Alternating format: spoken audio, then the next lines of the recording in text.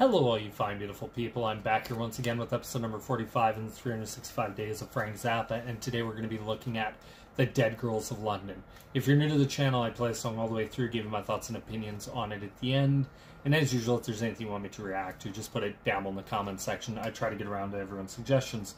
So without further ado, here it is, The Dead Girls of London by Mr. Frank Zappa.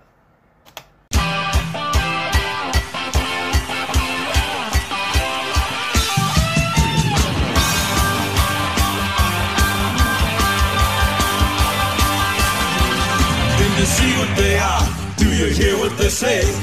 People that are sad but true. They're just really stupid, but they think they're okay, and they got no use for you. The dead girls of London, why do they act that way?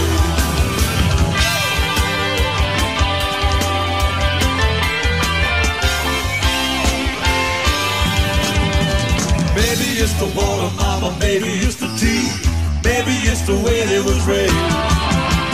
Maybe it's the stuff what they read in the papers keeps them looking sort of having a day. Oh, the dead girls of London, why do they act that way?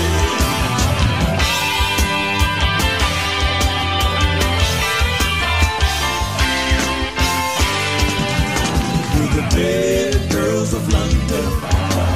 We think we are fine. We ain't hitting on nothing but the boutique frame of mind.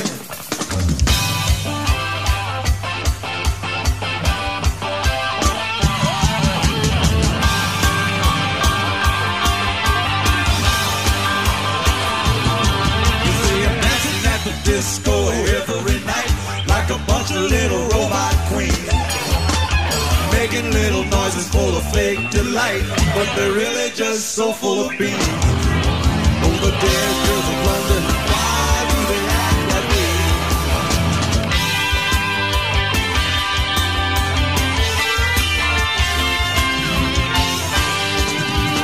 We're the dead girls of London.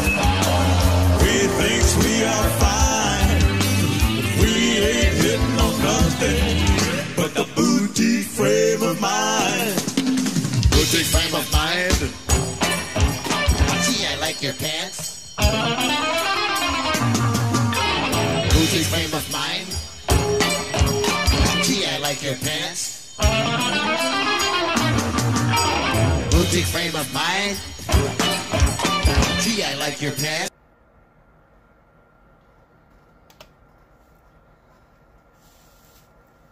So that was The Dead Girls of London by Mr. Frank Zappa.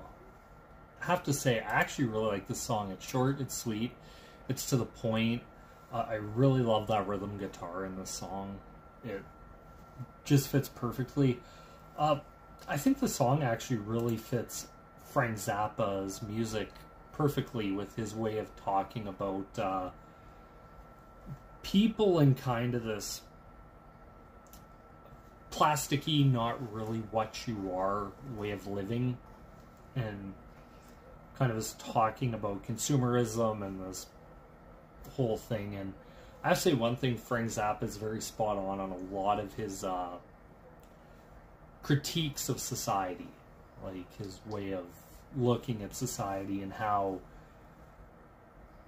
all the stuff he sees wrong with it, and it just musically, sonically, it's very pleasant to the ears. And it wouldn't be a Frank song unless at the end he added just something a little strange, a little out there, a little weird. But it works. That's one thing I'll give Frank Zappa, is he's really good at just having stuff that works, or even could be sonically pleasing, just tweaking it just that little bit and having it just his own unique spin on it. But anyway, I have to say, I really love it. It's upbeat, it's up-tempo. It doesn't go on for too long. I want to say in the past, I heard a version of this song where, when they were doing The Dead Girls of London, I know there was, like, females in the background singing, like, The Dead Girls of London. And, yeah, just went through a couple versions, just couldn't ever really seem to find that version, so Thought, you know what, let's try this one from the Can't Do This on Stage Anymore Volume 5. But anyway, that's my thoughts and opinions. I'd love to know what you guys think of this song. Please comment down below. Once again, I have to say thank you guys so much for watching. This is me here once again signing out. Peace.